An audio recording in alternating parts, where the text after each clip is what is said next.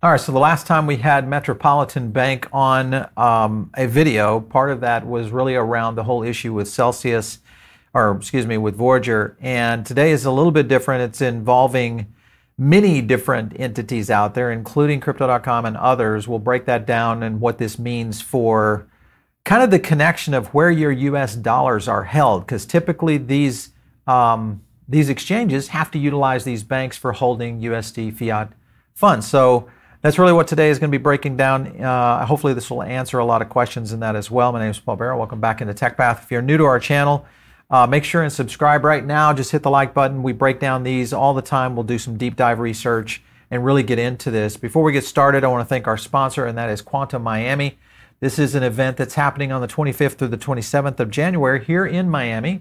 And it is one of the top conferences out there. They go into a ton of agendas around blockchain, Web3. They've got their after party going on, and a ton of speakers really kind of lining up here, including Mayor Francis Suarez.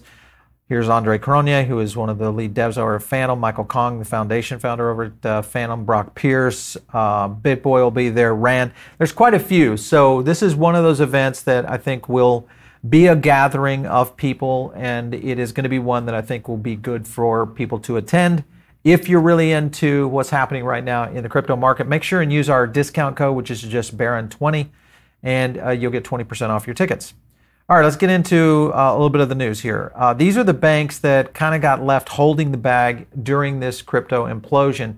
And many of them are the banks that we know and love because they're connected to most of the tool sets that we use to onboard and or maintain our assets in fiat. If you look at some of the ones that were connected here, Silvergate, of course, we know the situation there. We'll talk about that in a second. Provident Bank Corp, Metropolitan Commercial. This is the one really focusing in on today. Signature Bank, Customers Bank Corp, and then all of these, among others, all kind of geared toward the recent collapse of FTX. Now, the bigger question here is what effect will this have on crypto and in general, because essentially these platforms have to utilize some sort of banking relationship to be able to hold that fiat. And there's a lot of questions here that we'll hopefully answer some.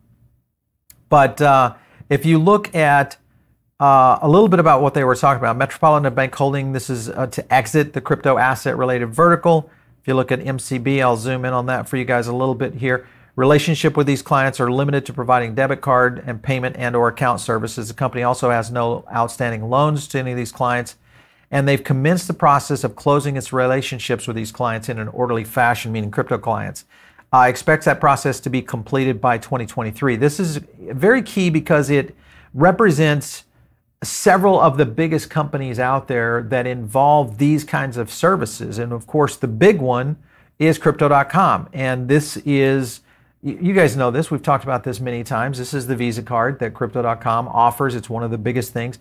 I still open up this show to the CEO of Crypto.com to come on and talk about their roadmap and their strategy going forward, because I think this starts to represent question marks, and they're not the only one. This is not picking on Crypto.com. That we're going to show that there are many people, many companies that are going to be involved here. And I think the issue is here at hand is whether or not banks are going to completely exit the space, and what does this mean for crypto and in general?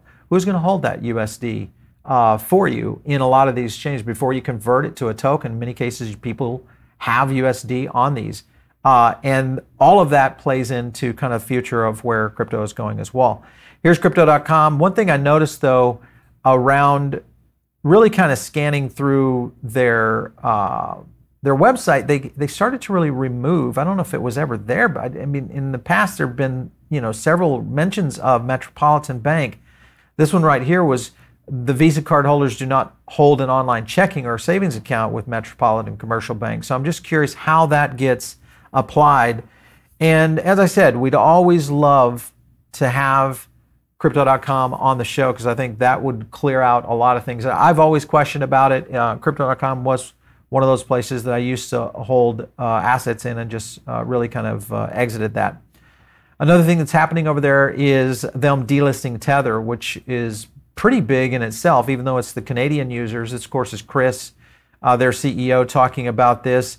And the only real question here, and I mean, this is kind of scary in general when you delist a major stablecoin like Tether, but why? You know, is there just not enough transaction on it? Which every exchange out there is all about basically churn, because that generates trade fees, all the kind of profitability that they can get to. What is the reason for that happening in Canada? Love again to hear that from crypto.com. But these just represent a lot of questions that we haven't seen a lot of answers to. Other companies that this will affect is Revolut. This is one of the biggest Web3 banks out there, neobanks, and in Europe. And right there, let me kind of zoom in on that. Prepaid MasterCard and Revolut, prepaid Visa card are issued by Metropolitan Commercial Bank. So again, the unwind has started to occur. Revolut, I feel like most likely, just because of their size, should be able to secure a new banking relationship pretty quickly. But you know, they haven't necessarily done it just yet. And here's the cards that Revolut, you know, gets hit with. So there's Metal Black, and you can do this on Apple and Google Pay. Remember, JP Morgan is the bank behind the Apple Card, so maybe Morgan plays into this, I'm not sure.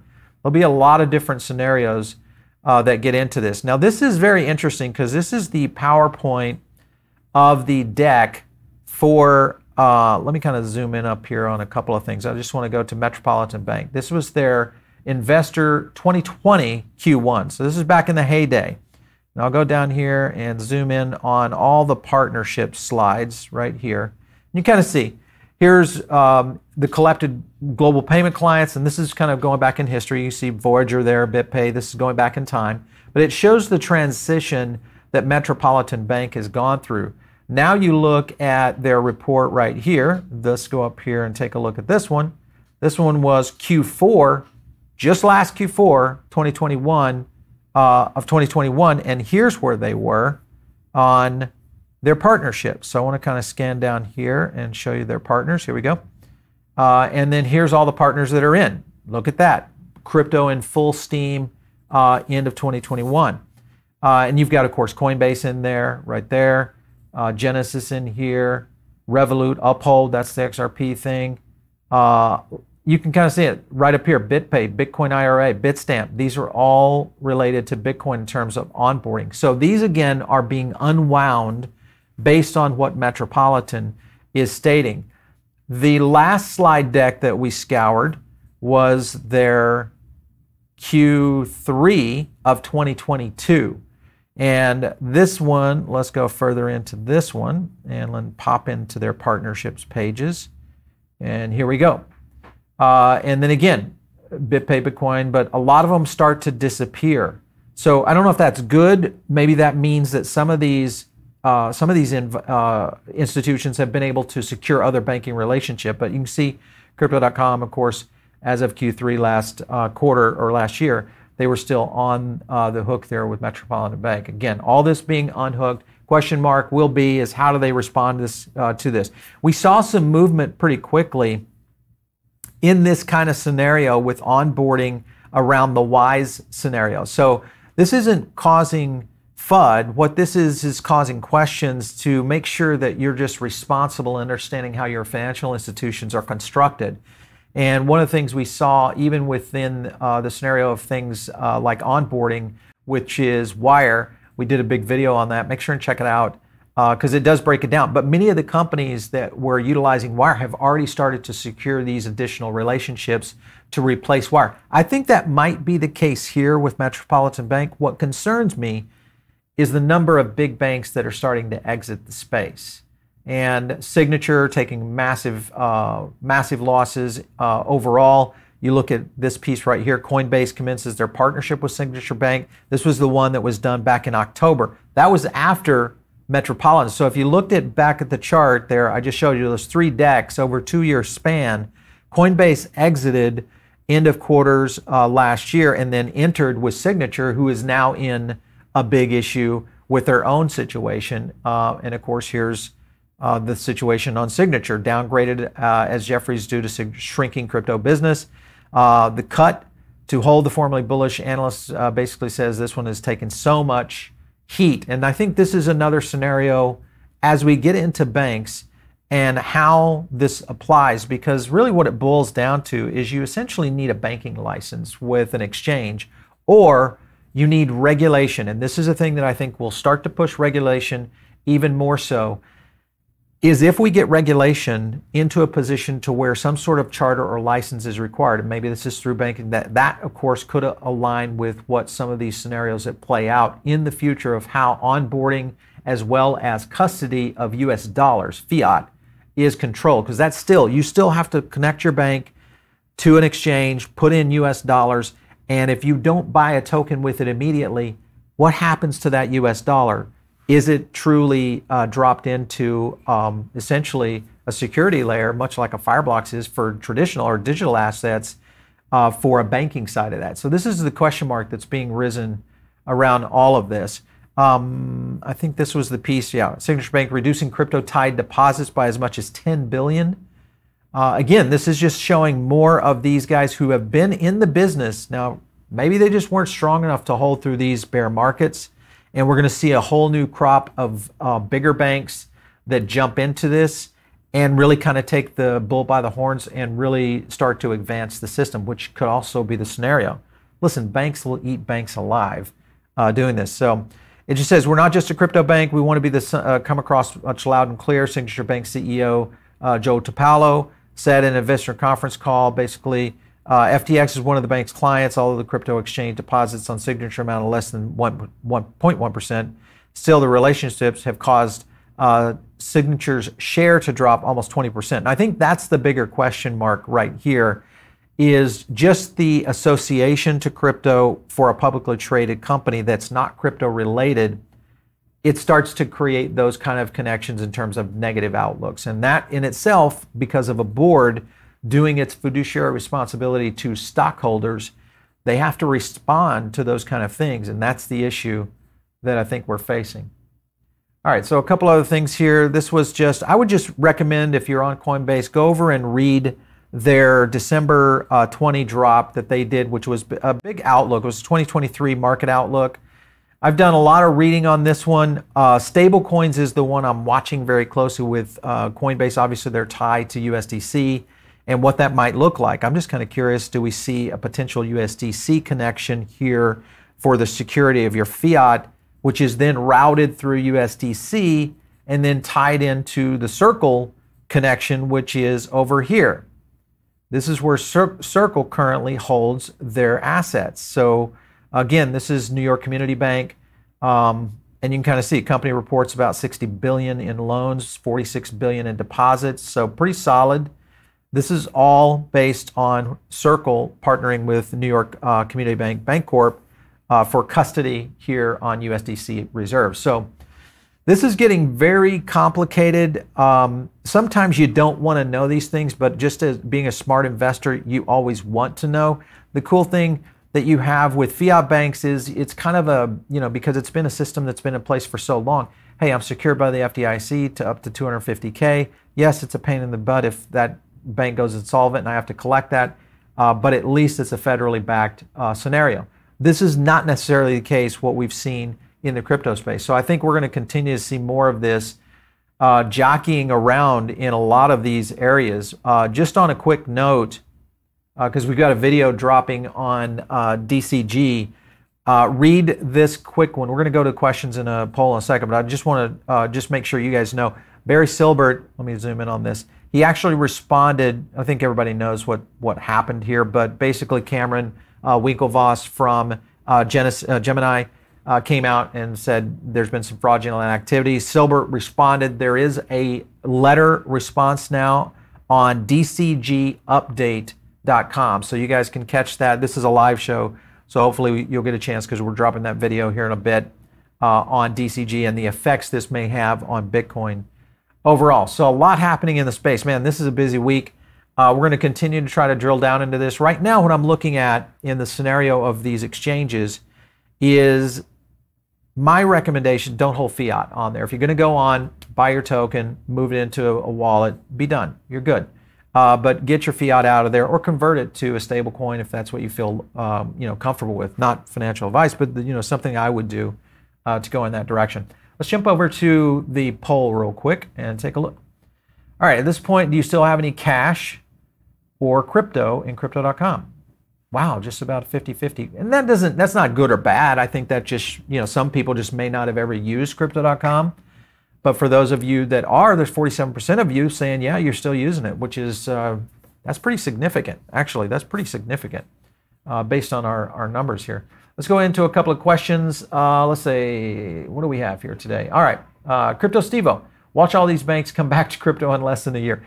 I think you're right, Steve. That's back to my point, is that maybe there are some banks just sitting there waiting, going, man, the chops are coming in. Capitulation is here. This is all I needed for my financial, compadres to capitulate, and I'm going to pounce on the opportunity and open up. Things like TD Ameritrade, the potential of Fidelity, all these guys that could play into this in a very, very quick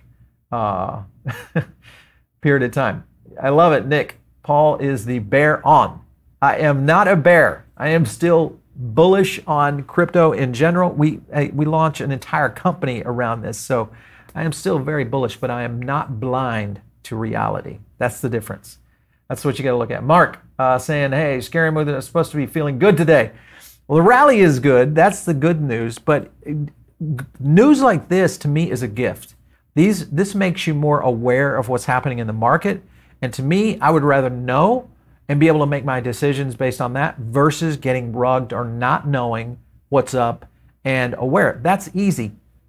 And the cool thing around this is if you just, I know it's hard to do the amount of research our team does, but hey, listen, that's why you subscribe here. We plug in a lot of team on top of this research. We spend hours and hours on these before they get done, sometimes days before an episode gets rolled out.